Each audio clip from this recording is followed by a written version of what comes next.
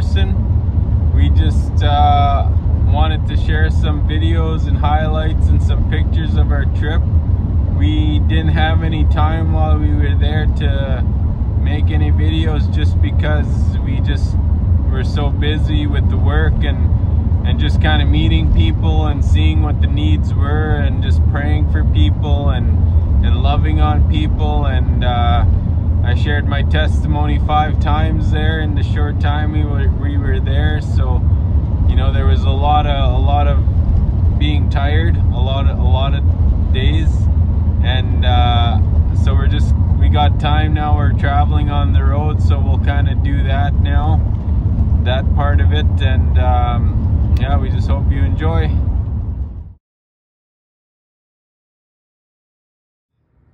All right, we made it here to Fort McPherson. It's about what time is it? 11 o'clock almost, and the sun's still up, so it's pretty cool. And we're just gonna get some bed and get going tomorrow. And yeah, we're excited to be here, and I think Conrad wanted to do something here before we get going tomorrow. My kids told me when you get there, you kiss the ground. Wow. That's a crazy trip. Wow. The Gwich'in people. I just wanted to just share a little bit before we kind of get into some of the other details about our trip. Just the Gwich'in people, they're called, and I wasn't really sure what to expect, but one thing that happened is these people, they really get into your heart. Like, they just accept you, and they just love you, and they're just so giving of their time and their food and their energy, and they're just so loving and accepting of who you are, regardless of who you are. And that was really cool to see. I wasn't expecting that, and they're just proud to be called Gwich'in. Anyone we talked to, they'd be like, yeah, we're Gwich'in, you know, we're Gwich'in. And there was a sense of pride in who they were and the people they were, and they're people of the land still. And yeah, and one of the things that also stood out to me about them is just how willing they were just to give you their ear to listen what you had to say. And I was really blessed by that, just how they just would listen and hear, and I just blessed them. You know, I just think, you know, that there's lessons to be learned from these people, and I just speak blessing over them. So with that, we'll keep going.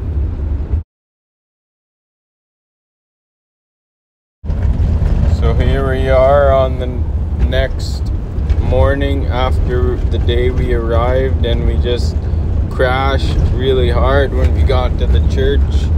And yeah, there's a picture of Arrow and Maggie sleeping hard, and yeah, the building was very nice, very beautiful facility, really clean, and it accommodated our needs pretty well. And we had breakfast, lunch, and dinner in there, and the kids played in there, and yeah, we spent a lot of time in there, and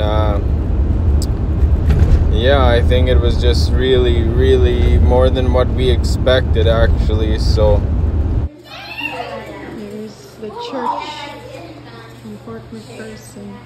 There's a kitchen and bathrooms over there, and storage. We slept here, and we ate there. We're trying to keep cool because it is very hot up here right now.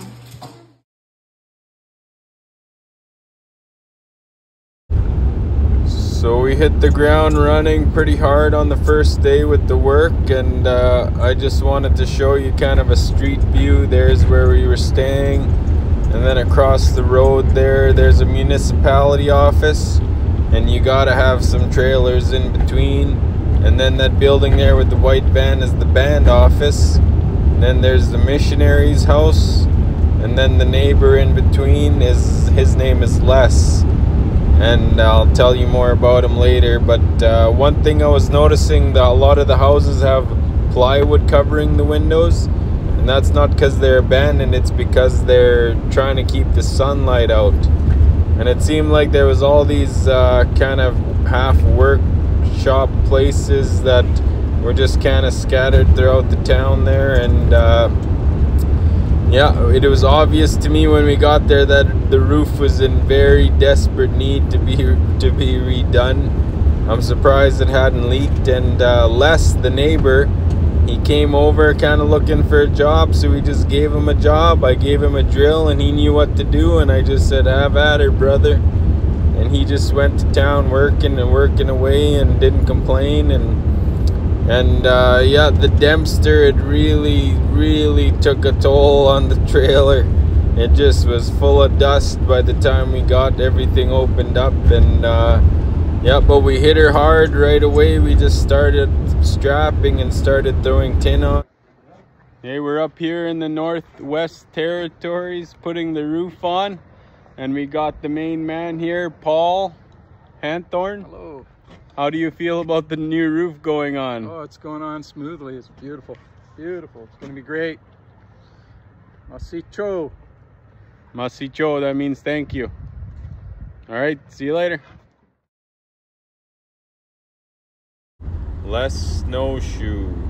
So much could be said about this man in such a short time that we were there, just a few days. He one of the things that stood out to me, he was very Christ-like in the way he treated us. And he came and helped us, and we needed some boards and he gave us that, and we needed a longer ladder and he gave us that. And he was just very generous with everything he had. And I'm sure if we needed more stuff, he would just give it to us. And yeah, it was just fun hanging out with him. He didn't really show too much emotion while we were working. And I think when we were working, he was kind of just watching us and seeing what we were like. And we never kind of preached at him. We never told him, hey, you got to come and listen to me speak. I don't even think he heard me speak once. But yeah, he just had all these awesome stories, how he built the town, and he'd tell me stories how he worked on this building and he worked on that building, and he did this over here and did that over there. And he was really intrigued by the tools I had, so it was kind of fun just talking about the different tools in my toolbox. And he was just a cool guy, just just hanging out. And this is his house here where he keeps his nephew and one of his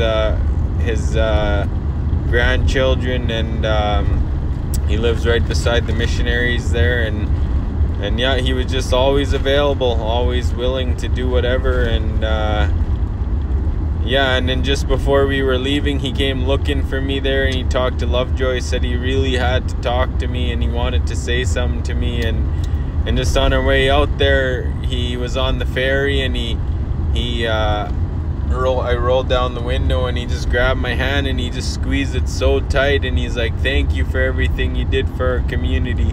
Thank you for what you did for me, and I love you. And I just said to him, man, you're like an uncle to me. I know you're not like my real uncle, but if I lived in this community, you would be my uncle, man. And I said, I love you, man, and we'll see you soon. And yeah, it was really cool.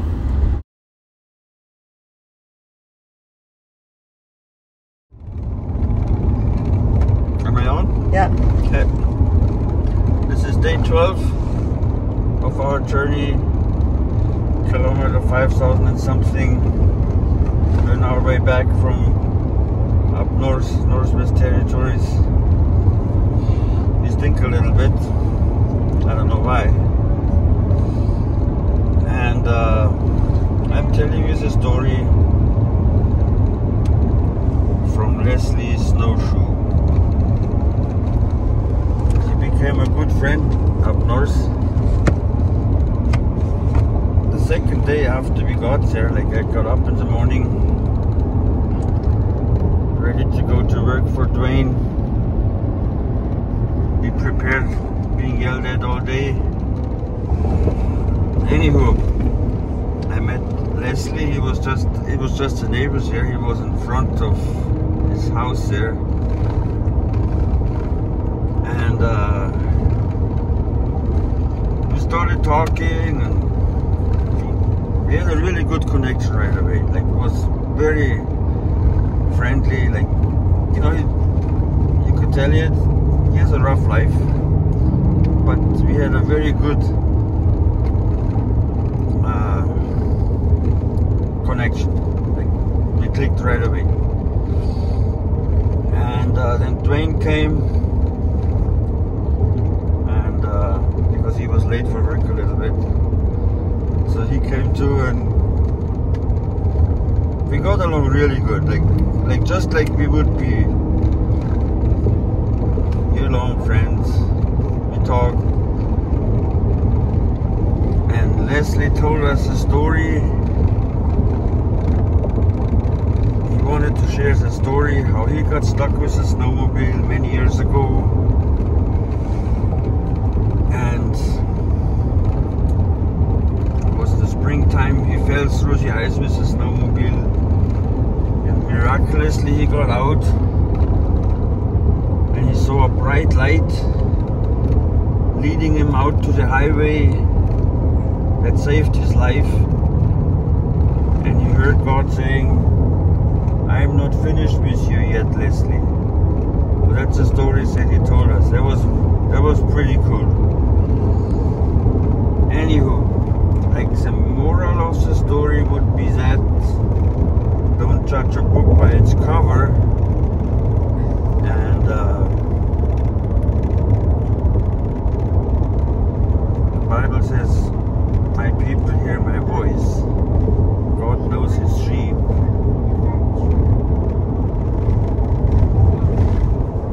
It's kind of, yeah, it's something I cannot describe, but Les is just a dear friend. I hardly don't know him. He's a rough character. His family life is rough.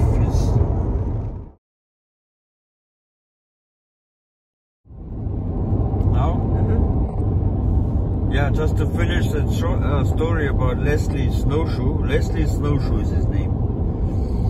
And he had a very rough life. Like, he has a rough family life. He just told us about the suicide of his nephew, lots of alcohol problems. But one evening he brought us over a piece of caribou meat. Like, so that was pretty cool, and we invited him the next day. Claudia cooked it in a stew, and we asked him, so what should we do with it? And we invited him for supper. Well, that was really nice. So anyway, we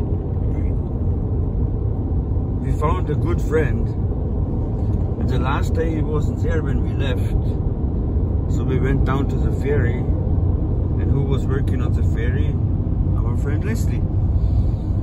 And so we said big goodbyes, big hugs and some tears, and one day, one way or the other, I will see him again.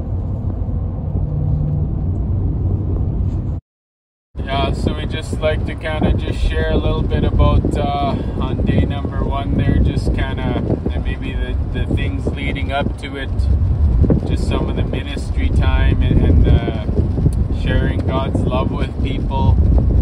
And I just want to just say first that, you know, some of the stories that we share, you know, they're really sensitive topics, and you know, and I just want to honor the people that allowed us to share their story and their stories, and allowed us to pray for them, and allowed us to speak into their lives, like, you know, and it's not about us, it's not about anything we've done. We just felt the Lord's leading and the Lord's speaking, and we just sort of followed. And so yeah, like the construction, we kind of just hit the ground running. We just I took the booklets to the job site there, and there was people walking by, and we just went out onto the road and shook people's hands and gave them booklets. And Paul, the missionary there, he was introducing us to people, and we met the principal, and we met one of the counselors, and yeah, we just met people. We shook people's hands. We just told them where we were from, and we gave them booklets. And some of the people, they let us pray for them, and yeah, it was really cool. And the people were really open. And my thinking was like, I want to get as many booklets into as many people's hands, because we'll be sharing our story on Sunday. So if we can kind of get the word out there, you know, it was Friday when we got going on the work, and kind of the ministry time, the street ministry time, and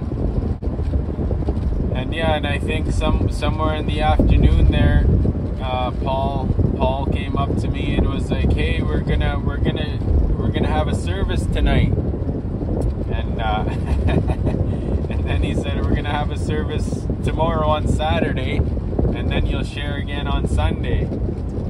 And my first reaction was like, I don't really like that idea, just because it's hard for me to share my story, and even once, and it usually takes a while to recover emotionally. And then in that moment, I just kind of felt like, you know, I'm just gonna come under kind of Paul's leadership, and I'm just gonna respect him as kind of the person God has put in the community. And I was like, all right, man, whatever you need, whatever you want, yeah, we'll do it. You know, I'll share my story tonight.